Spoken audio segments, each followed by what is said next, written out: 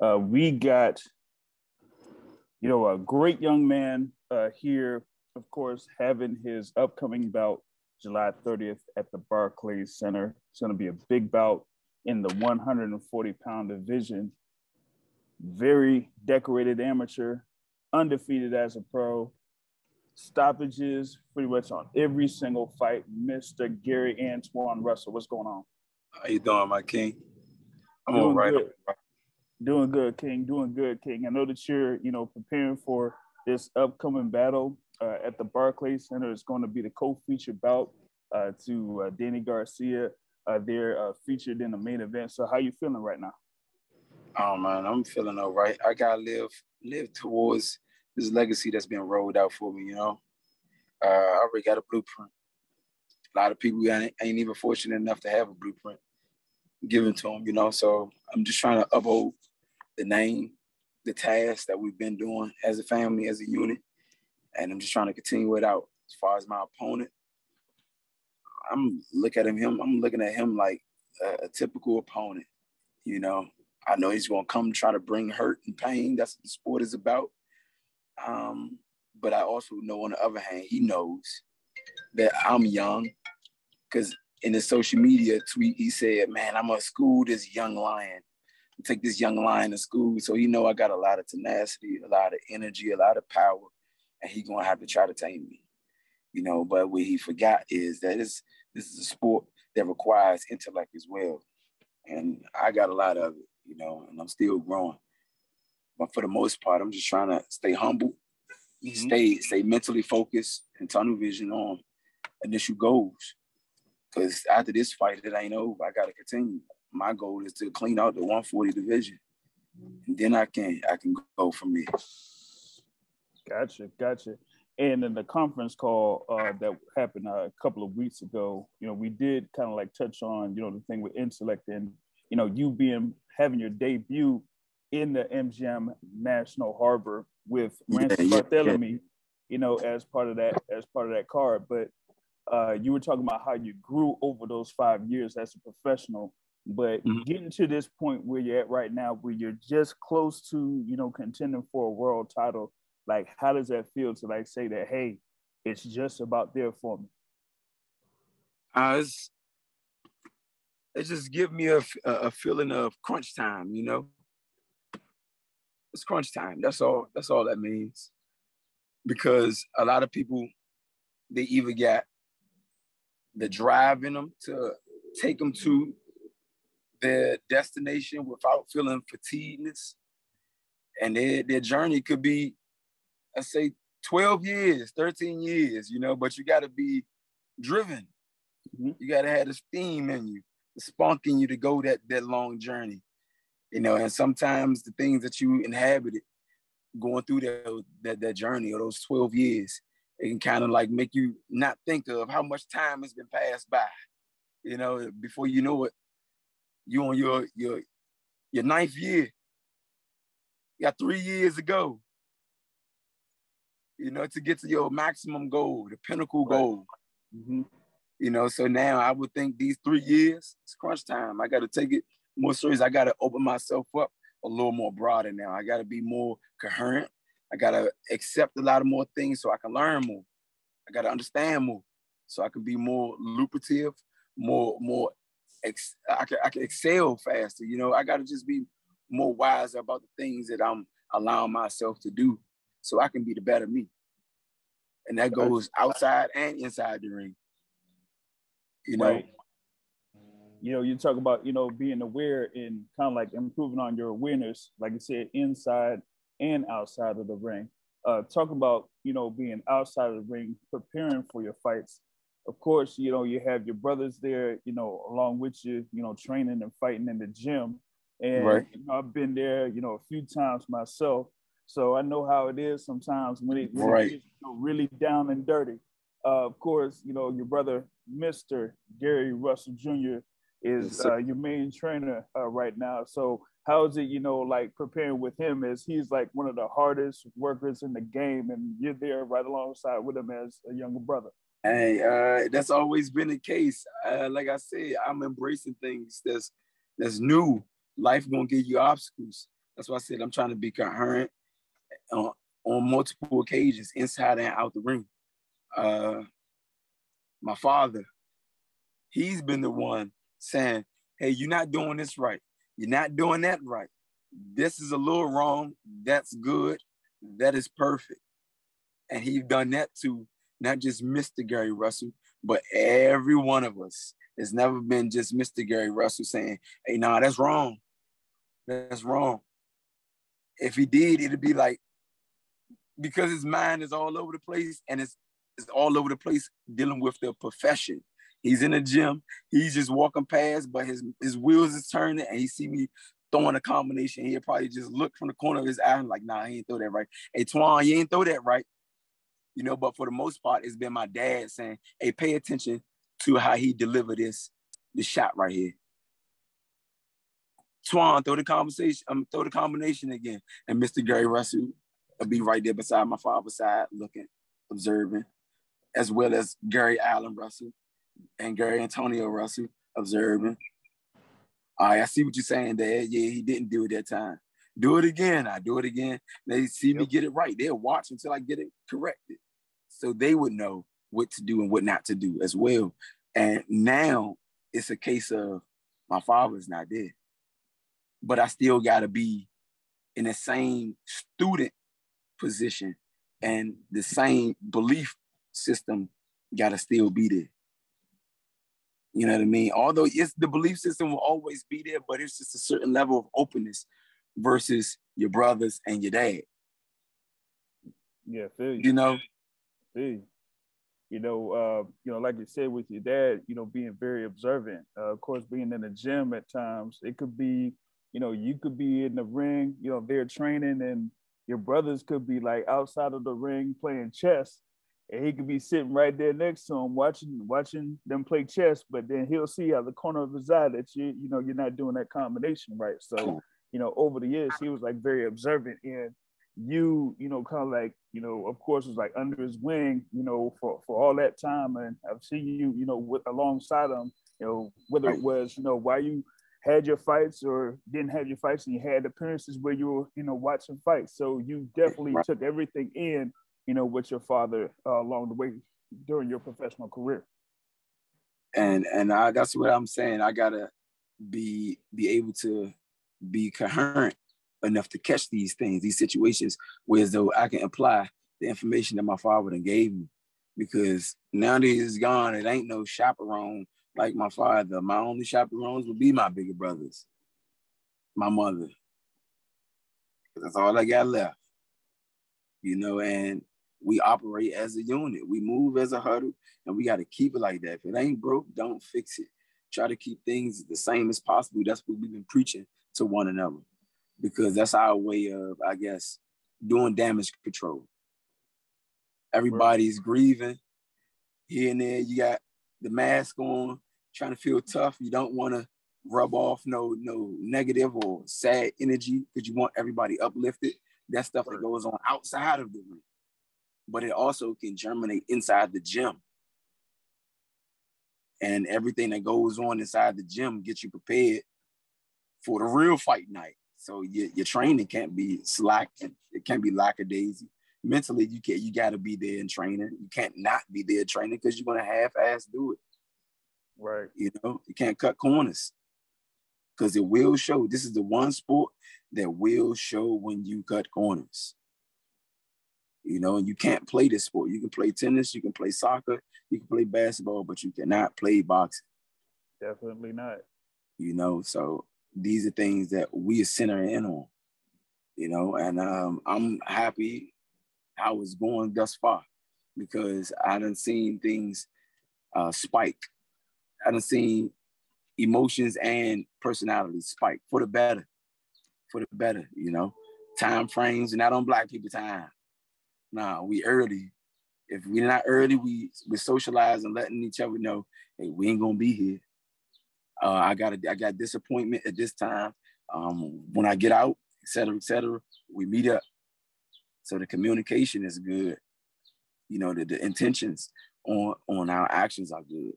And right now, I think we all more focused than anything, because we feel as though that it's something It's a source that's no longer there that was such an important source. Mm-hmm. You know, my father, like I said, he didn't gathered all of us up, and he forced us to do it. He inspired us to do it, and he saw when we started loving doing it with him, because it was such a I don't know a wholesome thing at some point in time. You know, our wins was paraded amongst the immediate family. Not all the time. We used to parade our wins, our victories. At first, it was just like, all right, our victory, cool. We trained for this. We knew this was going to be the case if we did it right in the ring, because we practiced it in the gym. So the whole, woo, nah, we don't want that, because this is what you do. This is what you train for. So when you get results, you're not supposed to get excited when you get the results that you trained to get. Mm-hmm. If anything, you're supposed to lock in your mind and say, okay, it works. And I know how I can set it up in various ways now, depending on the opponent fighting style, et cetera, et cetera. And then we build on from there. And that's how we've always been doing things. Gotcha.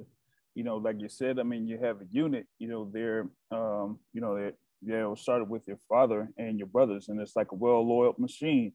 And so you already have the blueprint, you know, to that machine. As long as you know the blueprint, the machine could still go without any, you know, pretty much any hitches.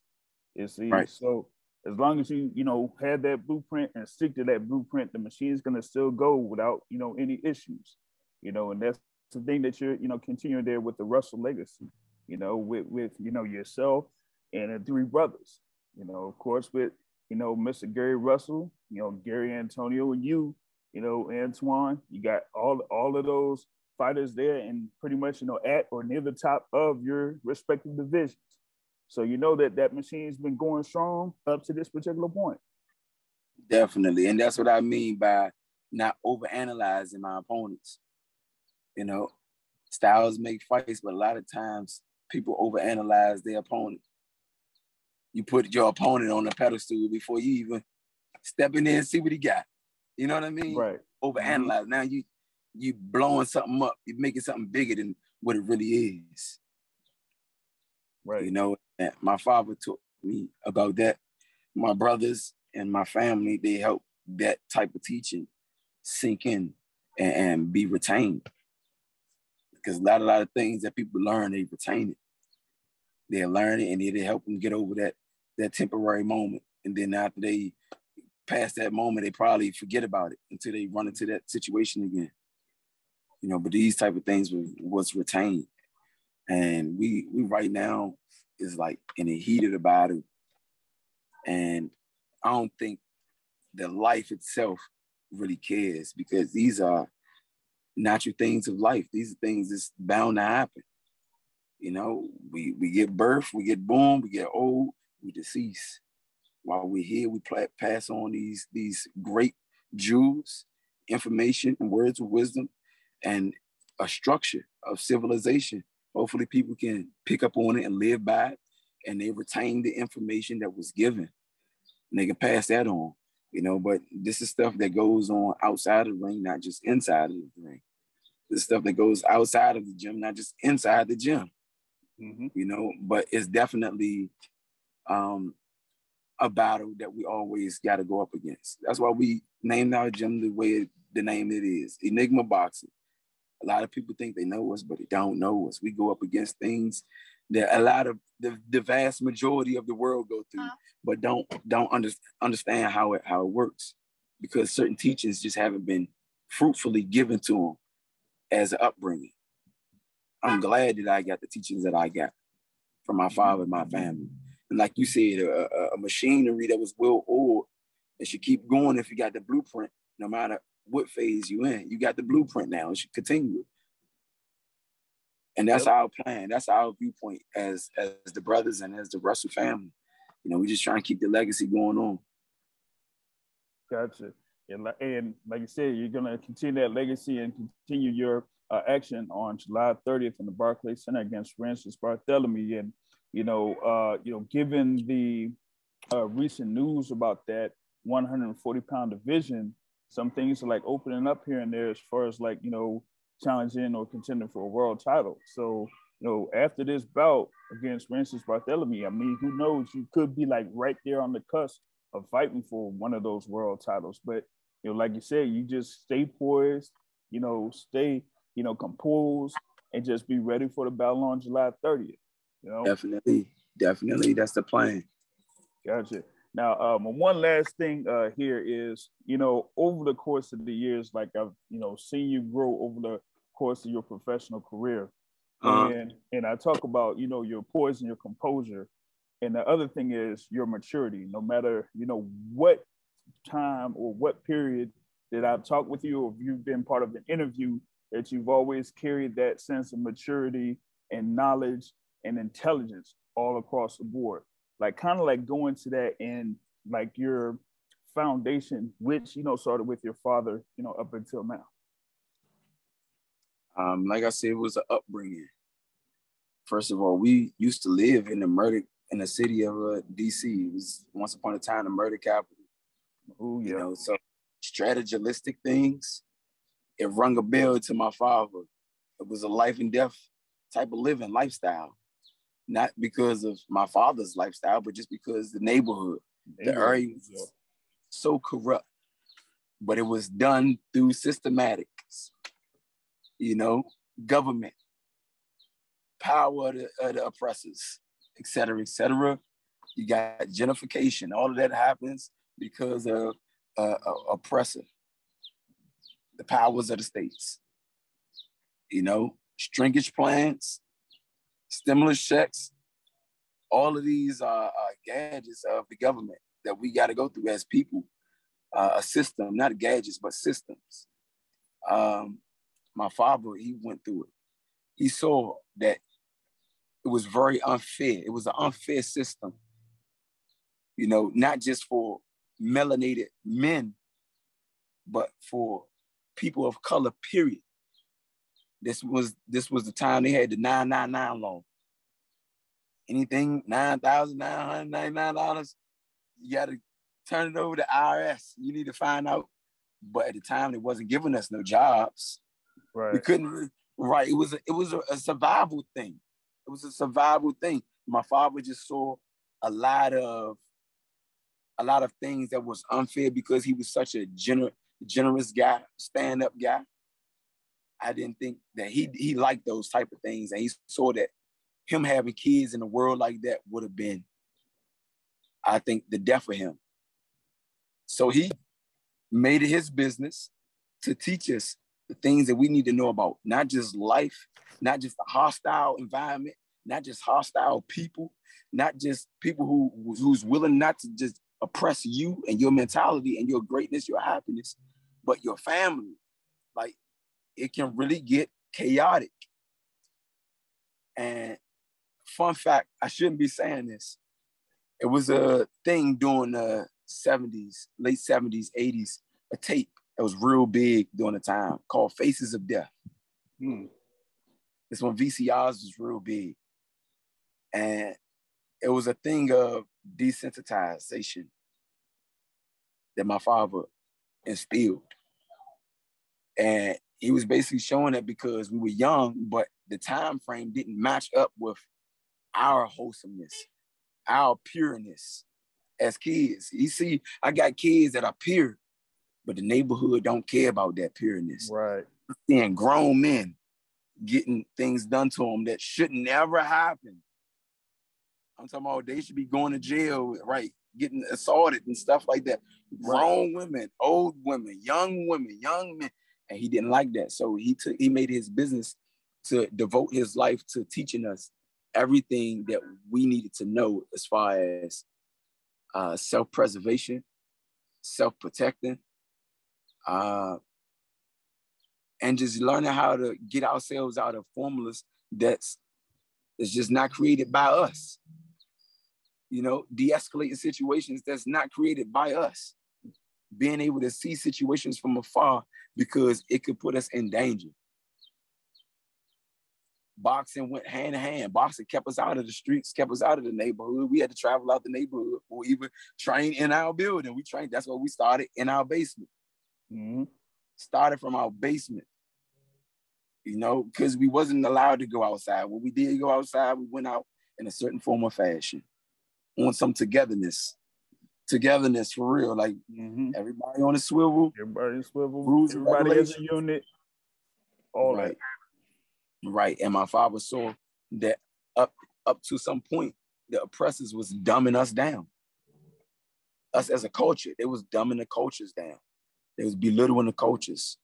And he saw the strategistics of the policy enforcers, how they was being used by the government. He saw the strategistics of just racism, how it was being used by the government and the law. He saw a lot of other things, the workforce. Sometimes you seen it on movies, I believe. You go to college for 4 years, 6 years, come out, try to get a job, you're overqualified, you're overly qualified. That's I think some racist stuff, to be honest. But that goes back to the system that we are all under. You know, but then you don't go to college and you say, you're not qualified. You're not eligible. Yeah, how does that work? All right, how does it work? It's a I don't like you thing. That's all. That's all. And we got a butthole type business going. We want to keep it like that. That's what it's really about. You know, they pick and choose who they want to go in. They're going to pull theirs up, pull their own kind up. And my father taught us that a long time ago. And we had to mature into the teachings that he was giving us, because it wasn't overnight when we saw something that he taught us about. You know, it took days, sometimes weeks, sometimes years to see, oh man, yeah, Pops, I see exactly what you're saying. I peeped the guy doing that. I peeped the girl doing that. Or I peeped the situation turning out like that. And I left before it happened, but I watched from a distance, and I be dang, they started getting into it, you know, and these was things that he was teaching us. Word. You know, IQ about life. And then boxing, like I said, it's the same thing. Out in life, you automatically going to go convert to your self-survival skills, self-protective skills. You need food, you know that you got to work. You need a job, you know that you got to look nice, dress up right, have some academics instilled into your brain. Because when you're talking, these people that's willing to hire you, they want to make sure that you're somewhat sophisticated, somewhat eligible. Right. But that still goes back to a self-protecting or self-survival skill. Because you need food to eat. No one is going to give you food freely, but you need money to buy the food. So you got to have a job. You got to have a profession. You got to center yourself to have a profession, to allow yourself to be lucky enough to be choosing to have a profession. But all of these phases, you got to think your way through it. Yeah. You know, and my father, he was teaching us these things. Nothing is given. He used to call us Vikings. Yeah, my young Vikings. My young Vikings. And he taught us how the Vikings work, you know. At some point in time, Vikings used to send their offsprings out and say, y'all don't come back home until y'all got something to eat. Y'all got to go catch y'all food. We got it so fruitful over here in the USA. But it also worked against us because it make us reliant, dependent. You know? Yep. Pacifies. My father taught us about a lot of things, you know, a lot of things. Now, it's our job to just stay on point about all the things he taught us. You know? And how that convert to inner ring, self-protected.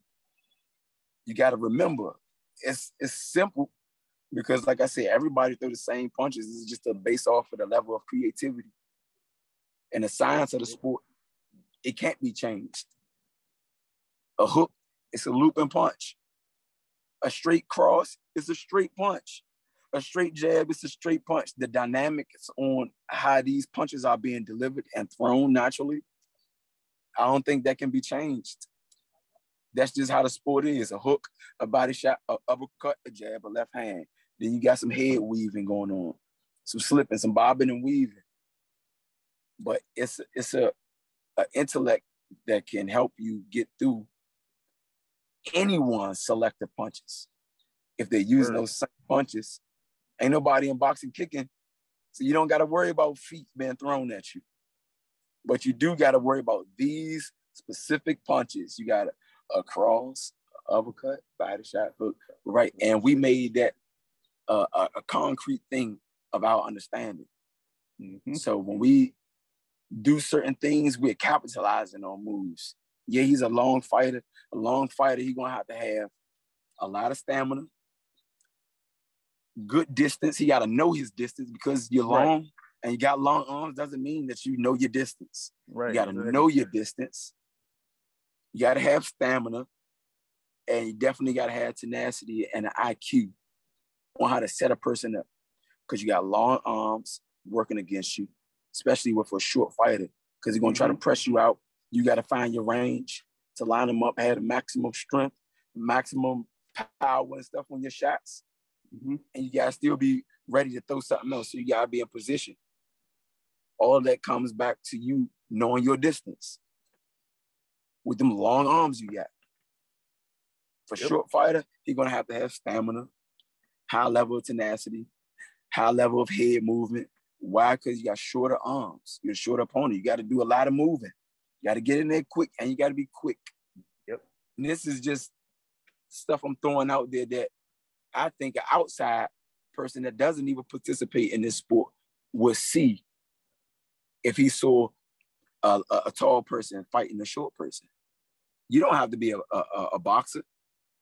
You don't even have to participate in the sport. But outside looking in, you see that this short person got to get inside. Right. Why? Because his arm's too short. Naturally, that's just the logical sense. Right. And it's a science. My father was teaching us the logical sense of the science of boxing. I think that's what makes us great, how we are. And he made it where as though it's a second nature thing. We just got to have our feet on the gas pedal to keep it going. That's that. That's why I always tell people, I'm my biggest critic. Even the Victor Postal fight, they threw the mic in my face and they say, what you think about the fight? I said, man, I give myself a C. Want to know why? Because we train in the gym to execute certain things. And when I get in this fight, the real dance, I should be able to execute it. And when I do execute it, I shouldn't be surprised. Why? Because that's what we train for. If I'm surprised about anything or overly happy about anything, it's because, overly excited about anything, it's because I see that I done gave the fans their money's worth. I done put a show on for the fans. I made my family happy. A lot of people be thinking we stay up there out of town when we fight. Nope. After we fight that same night, we gone. We travel back home. We'd rather sleep at the airport, have a little quick bird nap at the airport versus stay there too long because of how we move. We move in a unit just like that. We come up here, conduct business, leave. We tell the reporters, this is what we do, but it doesn't define who we are because they just look at us as, hey, he's just a jock. He's just a person that's athletic. He got good acrobatics. But that's always been the case with melanated people. Gotcha. Yep, no doubt. You know? Yeah, and like you were saying there, as far as like, your dad coming up in the DC area, like I was around there, around Northeast DC around the early mid-90s. So I knew how rough it was out there. And real rough. Definitely had to keep your head on a swivel out there. Real rough. In a unit or by yourself, you know what I mean? So that's definitely something there that, that he instilled in you and your brothers that, continues to be part of your mind to this day. Yeah, with that, man, I thank you so much for taking the time to speak with me here on with the Boxing Source. And we're definitely looking forward to you against Rances Barthelemy, Barclays Center, July 30th. All right. Hey, just keep us uplifted, my king. I appreciate that. All right, no doubt, King. Bless up. You know it. It's a birthright, by the way, too. Yes, sir.